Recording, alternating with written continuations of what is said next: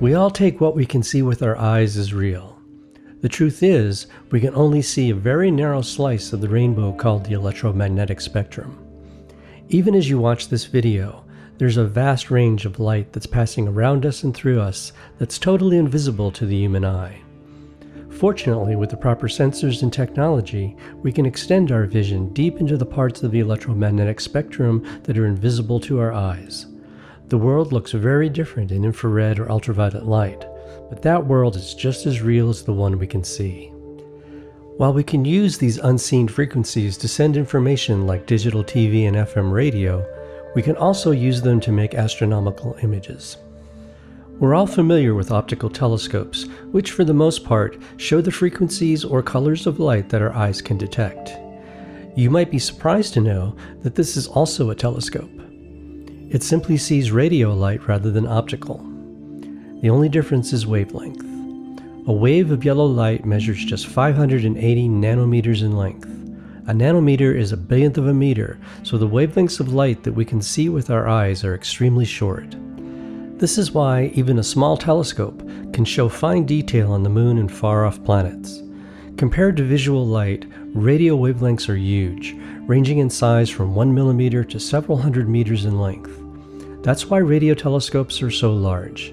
In fact, most single-dish radio telescopes have a very fuzzy view of the sky, much less detailed than what can be seen with the human eye. Fortunately, there's a way to make radio images of the sky at high resolution. The trick is to use several telescopes that are located far apart.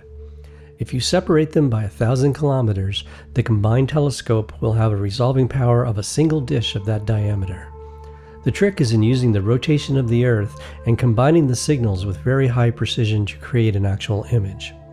In fact, by using this technique, radio telescopes have far surpassed optical telescopes in resolution.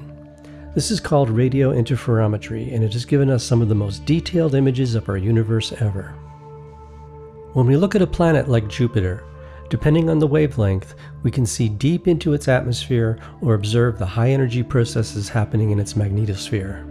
By comparing radio images with optical images, we can get a much clearer understanding of the physics involved.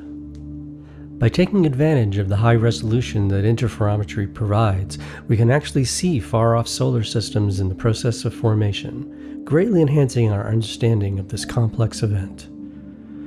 Looking at other galaxies, we can map the high-energy areas that are forming vast numbers of new stars and planets. Using radio, we can even view in detail a powerful black hole that powers the dynamics of a galaxy 55 million light-years away. As you can see, by using radio eyes, we have vastly expanded our knowledge and understanding of the universe, pulling back the curtain on a vast reality that was once invisible to us.